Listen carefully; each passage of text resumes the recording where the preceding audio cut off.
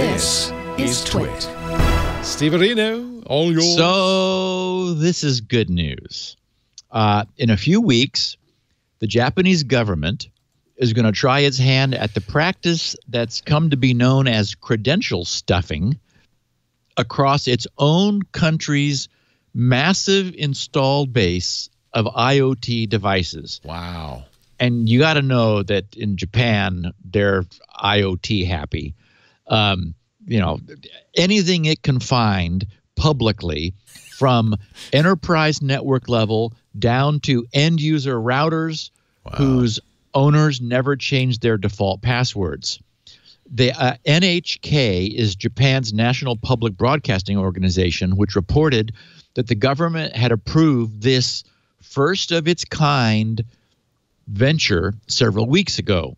So mid-February, staffers from the National Institute of Information and Communications Technology, NICT, will take many previously successful username and passwords and use them to attempt to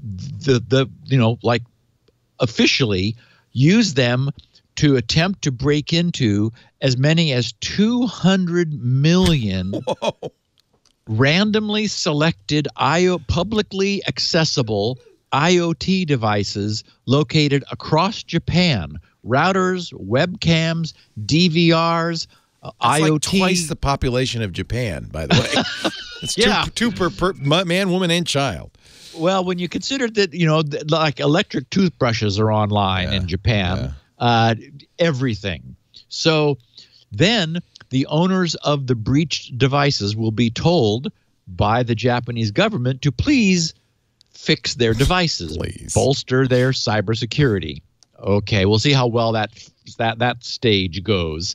So the intent behind this interesting white hat move is to reduce the viable attack surface that's currently available to attackers prior to next summer's approaching Tokyo Olympics and Paralympics, which occurs in 2020. So summer after next. Sophos noted that some systems will go down some systems did go down around the time of the opening ceremony for the Winter Olympics in Pyeongchang, South Korea last year. So sort of worth being maybe a little preemptive.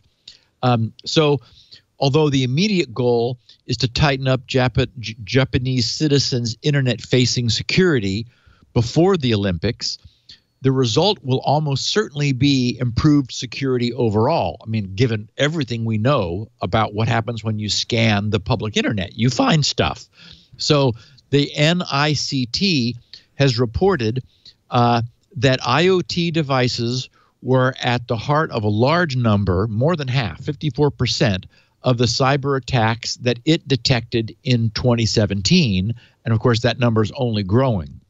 So I've talked about several times way back in the early days of Code Red and NIMDA that I participated in some discussions with the U.S. federal government. I was on a conference call that was particularly memorable with the head of the DOJ. And a bunch of us security types were begging to be allowed to write a sanitizing worm that would find the vulnerable devices and fix them for their owners. It would have been easy for us to do. But we were told in no uncertain terms at the time that doing so would be illegal and would open us to the full prosecution and wrath of the U.S. federal government. So it was like, okay, we'd like to help, but we don't want to be put in prison. So, Leo, since then, a lot has changed. And things seem a lot less black and white than they were then. Mm-hmm. We now have, we're post-Snowden and post-WikiLeaks. We've got, leaks about the CIA and apparently about the NSA, which suggest that, no one here is a Boy Scout. And it's increasingly seeming that because of the size of this threat, that tying the hands of white hat hackers while the black hats are allowed to run free, and to cripple our cyber infrastructure is seeming less and less correct in practice. I don't think we've talked about it, but in the news recently has been, the observation that apparently foreign actors are able to cripple our electric grid, and there was something else, some other major aspect of our cyber infrastructure has been reported in the news. And it's just like, okay, are we actually completely unable to do anything with the fact that we are hosting this kind of potential trouble? And it sort of seems counterintuitive.